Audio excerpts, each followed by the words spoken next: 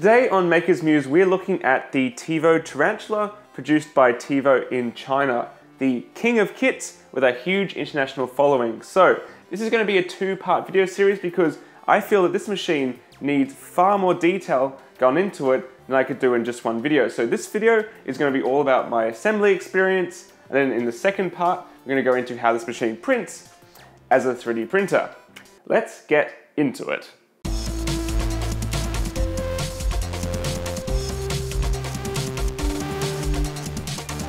Welcome back, guys. So as I said, this is the Tevo Tarantula produced by Tevo in China, and it's a 3D printing kit. It comes in a box like that with all the bits you need to make your printer. Almost. In terms of the machine configuration itself, there's actually a few options you can go for. There is the baseline Tevo Tarantula, which has a 200 by 200 by 200 millimeter build volume, or you can upgrade to a slightly extended build volume with an extended 280 millimeters on the Y. There's also the option to upgrade from a single to a dual extruder system with a Bowden-fed motor from the side, and also you can have a touch probe to make the leveling automatic. Tevo sent me the full featured kit, so I've got a dual extruder setup, although only one motor currently mounted, and I haven't mounted the touch probe yet because I'm old school and I like leveling my bed by hand. Because of these various options, the price of the Tevo Tarantula can actually vary quite wildly. It goes from about $220 for the base kit, all the way up to about $420 if you get a fully featured kit. So it's not the cheapest 3D printing kit you can buy, but it's certainly not the most expensive. The machine itself is constructed from aluminium extrusions with rollers which roll along them for all the axes, and laser cut acrylic which holds all the parts together. There's also various little metal components which all have little separated baggies. The laser cut acrylic for the most part does work pretty well. It's structurally strong enough for most of the aspects of it, but there is some areas like the bed and this motor mount here I'll talk about in a little bit where it's just a little bit weak, and you do need to be very careful when assembling this machine because acrylic is brittle. If you over tighten those screws or you hit something by accident or drop it, you're going to snap it. It will snap straight away, and that'll be the end of it. I have actually had to print one small component at the back here for the lead screw nut because the original component was just, in my opinion, way too brittle, and I just decided, nah, I'm going to print something. So that's one thing I've already printed for it, but the rest is stock out of the box. In terms of documentation in the box, this is where some of you are going to get a shock. So it comes with an inventory list, which is kind of useful, but doesn't document the extended parts. And then it comes with a set of instructions, which is no more than 2 pages, basically. So I approached this machine as if I was a brand new 3D printing builder. I'd never built a machine before, and decided to do it in my bedroom, in my granny flat. And initially, it was quite enjoyable. If you've made Meccano or Lego, Technic, whatever like that before, you'll enjoy stepping through those steps to make this machine into a kind of looking like a 3D printer. And then those instructions stop, basically at step 7. In terms of assembling a 3D printer from kind of looking like a machine to a fully functioning 3D printer, there's just a picture and a wiring diagram, which in my opinion makes the Tevo Tarantula really just a box with parts that can be turned into a 3D printer if you know what you're doing. But then that takes us into the 3D printing community on Facebook for the Tevo Tarantula, which currently has just under 5,000 members.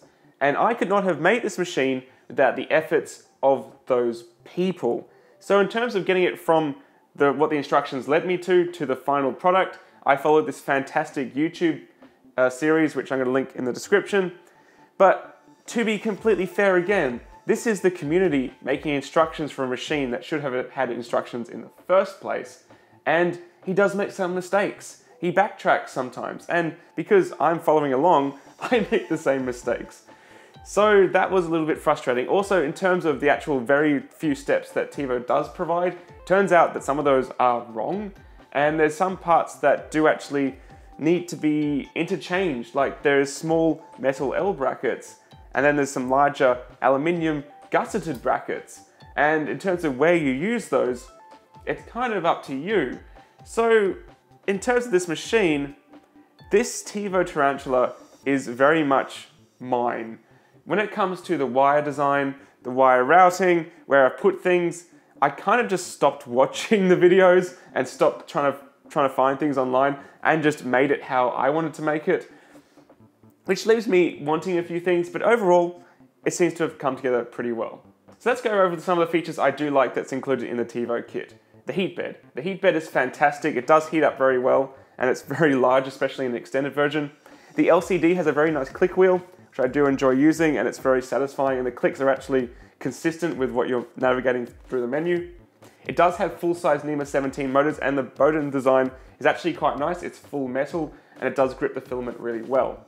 The rollers are a cheap approach, and I will say they do work, but they're not rolling on the proper aluminium extrusion. There's only a very small amount of contact for those rollers. So in terms of dialing them in, you've got 4 rollers, and you need to tighten and change an eccentric nut to get them in the right place.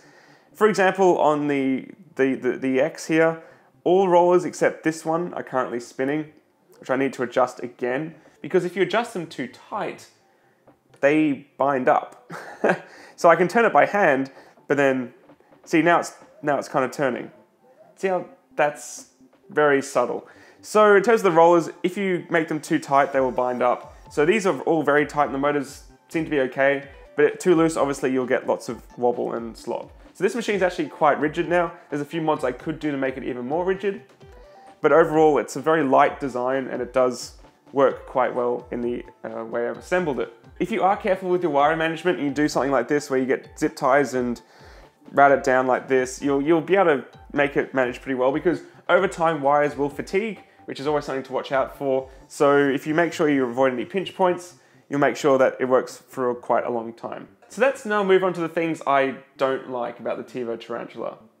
Firstly, there's a few design choices that don't make any sense to me. So the first one's just a little bit weird. They've put the homing switch for the X-axis on the carriage, not on the frame, so it's got an additional amount of movement it has to do, and the wire has to run through the cable. It still works, but it just seems to be like, why would you go that approach? One thing I really don't like is the design for the Z. So this is a lead screw with a flex coupler, but the flex coupler is pointing downwards and all the weight's on the gantry. So because of that, it's like a spring. So you push it down, you can see the flex coupler flexing, right? Also, it's mounted on this 6mm acrylic. Most of this frame is laser cut from 6mm acrylic, and for the most part, it is rigid enough, but in these circumstances, you can see the whole thing flexing. That's gonna mean your Z-axis resolution is gonna be very poor. It's gonna be bouncing around, and yeah, I can't see a solution to that without using a rigid coupler. Really, that motor should have been at the bottom with a rigid coupler or something like that. Like all the other i3 designs I've seen. At the top just makes no sense to me. Now this next bit is extremely important. If you're a parent or a school looking to buy 3D printing kits for your kids, the Tevo Tarantula or any other Chinese 3D printing kit currently on the market possibly, you need to watch this.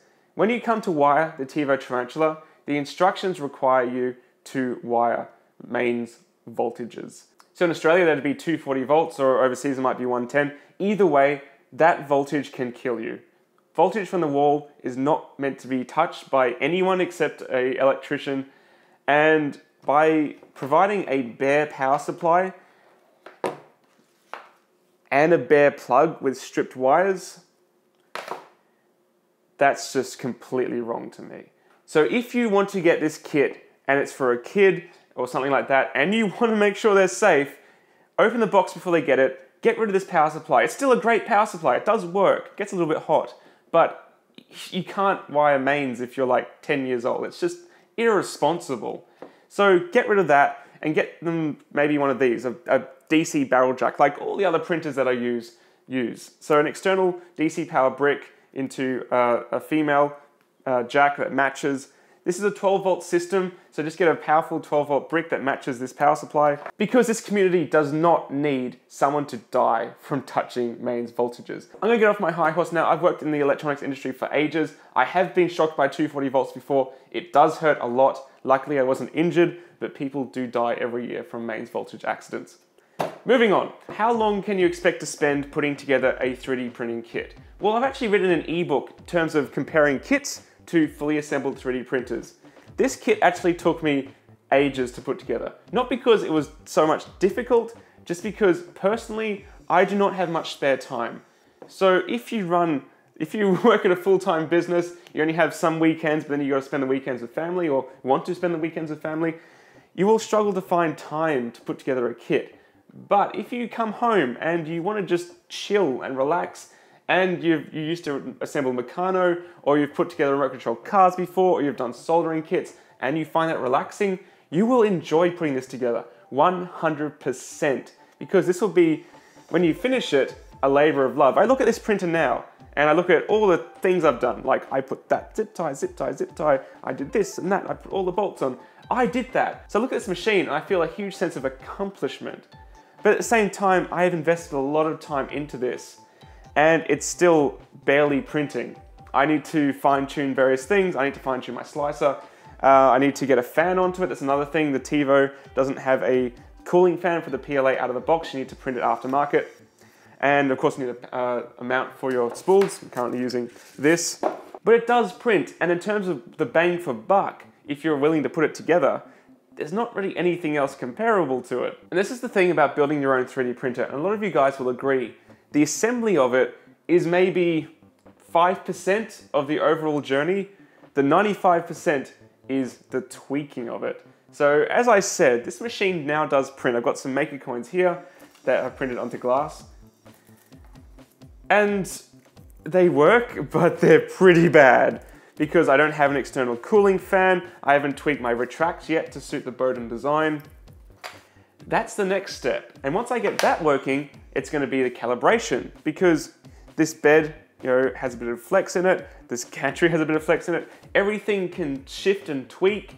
I don't know how square this machine is yet. That's the next stage. So that's why I decided to do this video in 2 parts.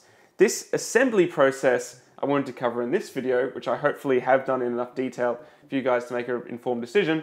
And the next video, I'm gonna show you how it prints. Because at this stage, in my opinion, it's a completed printer. It might need a bit of work, but it actually works. And now I just need to tweak it and see what it's capable of. So thank you so much for watching, guys. I hope you found this video of the Tevo Tarantula informative and useful. I have to say a huge thanks to the guys at Tevo. They've been amazing in terms of providing an entire printing kit for a prize for my 25,000 subscriber giveaway. And guys, I hope you take this on as constructive feedback, because I do really like your kit. There's just a few things you do need to change. If you enjoy this video, guys, on Maker's Muse and want to see more future 3D printing reviews, hit that subscribe button. I'd really appreciate it. I love making this sort of content for you guys. And of course, as I mentioned, a 3D printing kit versus a ready-to-run printer, I do have an entire ebook which weighs against various 3D printing components and factors to help you make an informed decision, and that link is also in the description, and buying that helps me out a lot to make content for you guys. Anyway, guys, I will see you again very shortly here on Maker's Muse. Catch you later. Bye. Here's the latter half of the 20th century, and man has sent rockets into deep space. He has placed satellites into orbit. He has actually walked in space.